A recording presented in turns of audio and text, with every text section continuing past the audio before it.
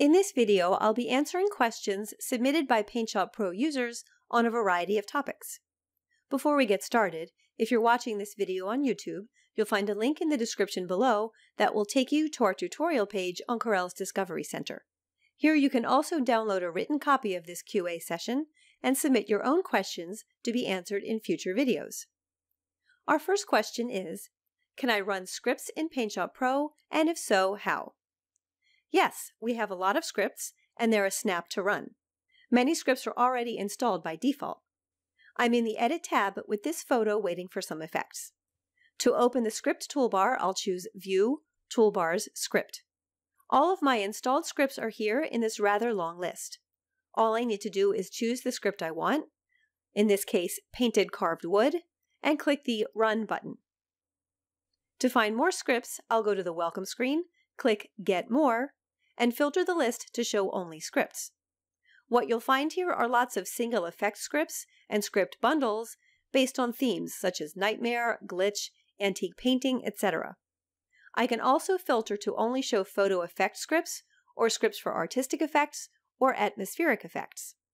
I'll scroll down to find this free script called Purple Color Tint Script.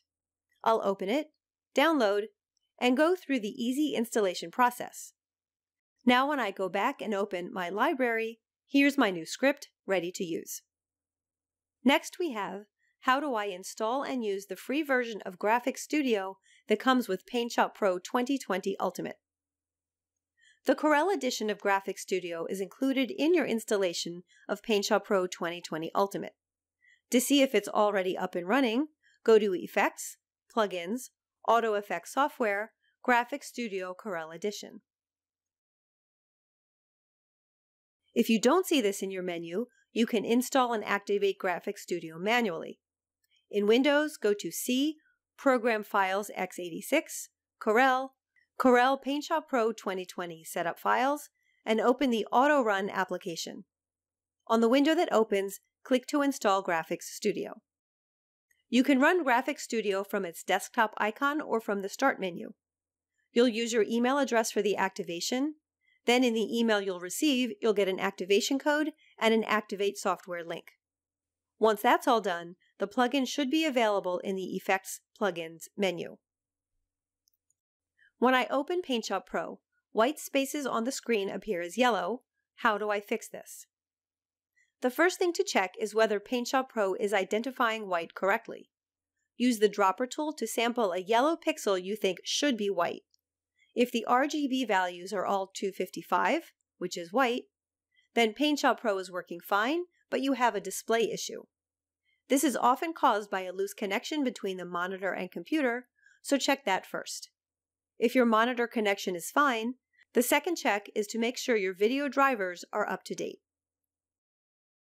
I have a hard time getting extra content, such as scripts or brushes, to appear in the right place when I upgrade to a new version of PaintShop Pro. All of your extra content, such as scripts, picture tubes, picture frames, and brushes, should work not only in the version that was active when you purchased the content, but in later versions as well. The easiest way to import all of your old content into your current version is to choose File, Import, Content from Previous Versions. This brings in everything from the past 3 releases as long as all previous content was installed into the default folders.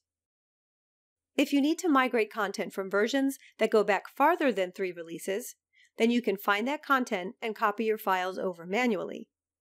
The destination folders can be found in Documents, Corel PaintShop Pro, Current Version Number, Content Type. If you have content you've placed in folders other than the defaults, you can direct PaintShop Pro to look in those folders. Choose File, Preferences, File Locations, find the content type you want, and add that folder. For some tools, my cursor shape is a crosshair symbol. How do I change this back to normal? If your cursor shape has changed to a crosshair symbol, it means that precise cursors have been enabled. Some users prefer this setting when they're working in very fine detail. This is how precise cursors look. I have a crosshair cursor when using the Selection tool, Background Eraser, Paintbrush, etc. To turn this off, I'll go to File, Preferences, General Program Preferences, Display and Caching, and uncheck Use Precise Cursors.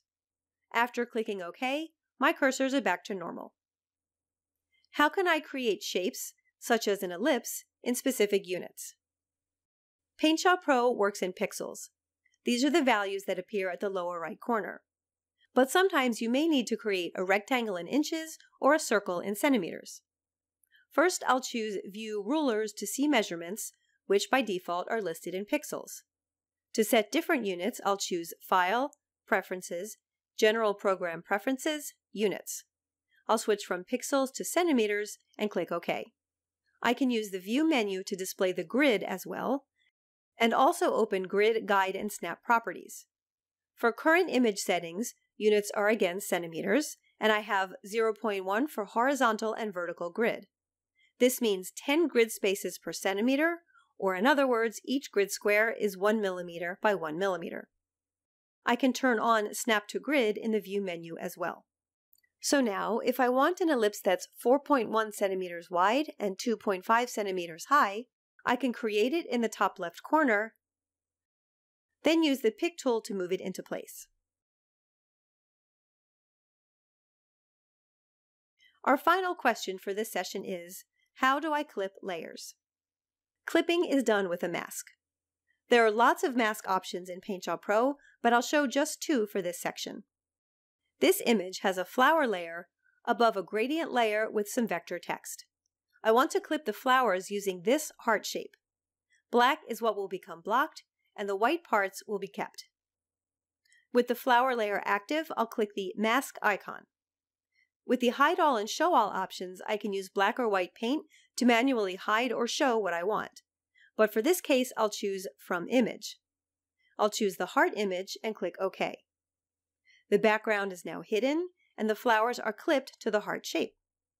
With the mask group now active, I can use the Pick tool to move the heart into place and resize it.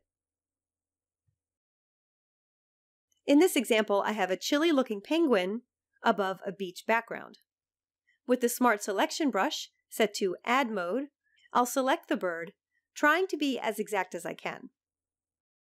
The mask to apply this time is Show Selection. Now this lucky penguin gets to leave the wintry weather behind and enjoy the beach. This brings us to the end of our PaintShop Pro Q&A session. If you've been watching this video on YouTube, please follow the link in the description below, which will take you to this tutorial page in Corel's Discovery Center. Here you'll also find a written version of this tutorial, and you can submit your own questions to be answered in future videos.